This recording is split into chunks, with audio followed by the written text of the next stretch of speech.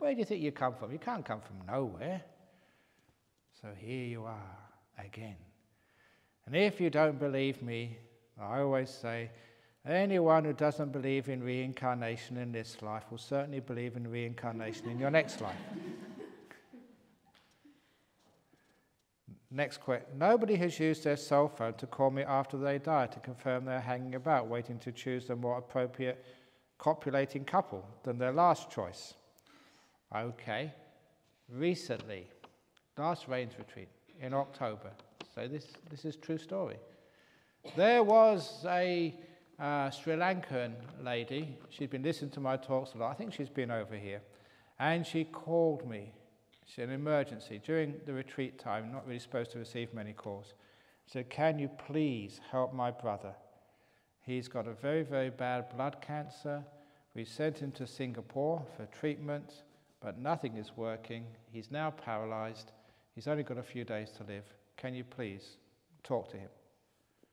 So of course, you sort of don't worry about retreats and stuff. Of course you help out. So for 2 evenings in a row, I talked to him on the phone. And he was so weak. When he spoke to me, he spoke very slowly. And you had to listen very, very carefully to listen to what he was saying. But I gave him some advice about dying and about letting go. And then the 3rd night, he died. So I caught him just in time, which is wonderful. No, he was paralyzed, so he could only just about speak. The next evening, his sister called me to tell me that he died the night before, but also to tell me, he said, you won't believe this, Ajahn Brahm, it's absolutely true, that this morning I got an email from him, just saying thank you. And the email was sent about 6-8 hours after he died. The email, it's true, email from beyond the grave. So actually you're wrong here, that people actually do. They don't get cell phones, and that's passé. That's so sort of 20th century. This is 21st century. Send emails. Twitters. Have you checked your Twitter account yet to see if there's anything? So now I told people, now I know what Gmail means. Ghost mail. That was a joke at that time, but that's only the joke part of it, but that's a true story. No, there's no way, they checked out, there's no way he could have pre-programmed that, because he'd been paralyzed for days before he died.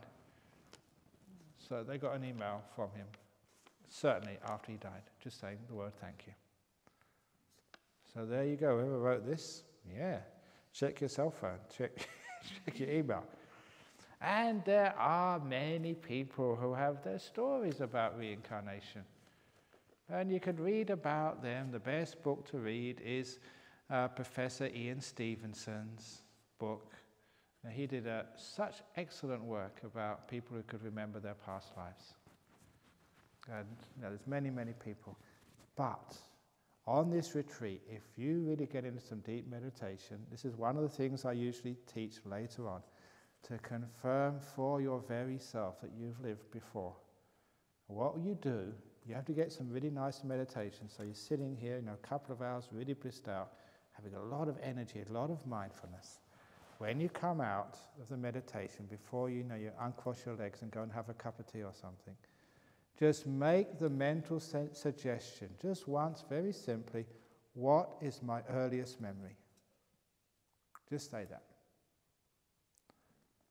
If you've got enough stillness and power, almost immediately something will come up which you will recognize as a very early memory, usually from your early childhood when you were a baby. It won't be like a memory like you remember what you were doing yesterday. It will be a re-experiencing of that time. You're back there. Your eyes closed, being able to see, hear, and even ask questions about what's going on around you. That's actually how it happens. Then you say, earlier, please. And keep pushing it back until you get in to an experience of your previous life. And again, this is a re-experiencing of it, clear. So it's not one of these memories, where did I put my glasses? I'm sure I put them somewhere. No, this is actually clear and very, very convincing. And actually that's how it works. And many people in these retreats have done that, and it blows their mind. Yeah, actually they do remember their past lives, just like it says in the old books. You do need very powerful meditation, but you don't need... Some people seem to do it without the jhanas, but pretty close onto the jhanas, so you get very powerful meditation, very peaceful, and you just remember to ask that question, what's my earliest memory? You can't force it, it comes up straight away, it doesn't come up at all. And then, that will convince you once and for all. You can read books, you can be people you trust. But all that does is sort of convince you, oh, that's interesting, that might be the case. But if you remember it yourself, then there's no doubt anymore. And of course, that will change your whole life. Simply because you realize, and this is absolutely true, there is reincarnation, there is a rebirth. This is not your only life. Now imagine how that would change the way you look at life. Death is just, another, here we go again. Been there, done that. And just the whole attachment business. If it's just one life, this one life is really, really important. But it's one amongst thousands. It's not so important. You become far more equanimous to the ups and downs of life. Far wiser. You see the big picture. So check that out during this retreat. And don't do it this evening or the next day, it's too early. When you really get some good meditation going, at the end just ask yourself, what's my earliest memory? And see what comes up. Any questions about that? Yeah. You still carry some of the pain, like you feel some of the pain from your... Yeah, okay, that's a very good question. Thank you for that, because I should have said that if you do get a past life experience, the closest experience of your past life to this life is your death moment. And that's just so strong that sometimes people who've tried this, they've gone to the babyhood, and sometimes they've got in their mum's womb, and the next thing they got, they don't like at all. Because it's not just remembering, it's re-experience. Re-experiencing, the very unpleasant feeling of dying. And they've come out and they've told me, I don't want to ever do that again.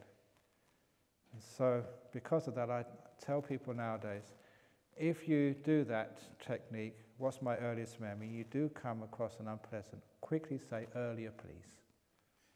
That's all you need to do. Then you just go back earlier, before that death moment.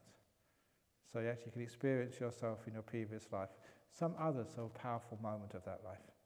Could be a happy moment, but you don't experience that death moment, which is usually very uncomfortable.